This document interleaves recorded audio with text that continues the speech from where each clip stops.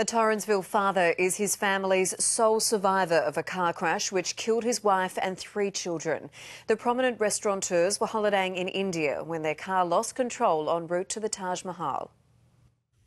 His entire family gone in one horrific split second, and now Rupen Dutta is fighting for his own life. Never be able to see them hold their children, hold his children. We'll be waiting for them now forever. That's an unfortunate fact. The family of 5 from Torrensville was in the final days of a holiday in India when, on Sunday, while driving to the Taj Mahal, a tyre burst and their SUV flipped. The local people immediately attended, tried to do the best they could. But 7-year-old Natika and 12-year-old Bipasha, close sisters who both loved dancing, died on impact.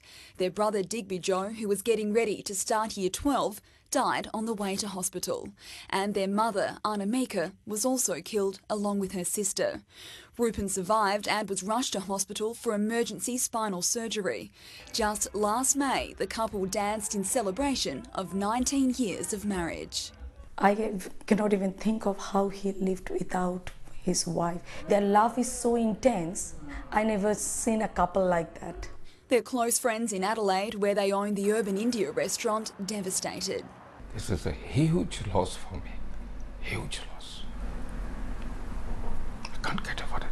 Friends say the family was so generous they'd cater for hundreds at community festivals out of their own pocket. Now all are vowing to support Rupen, even flying to India to be with him as he recovers. Once I get the news, I'm going to Adelaide. No question at all. Thick and thin will help him. Alice Monfries, 9 News.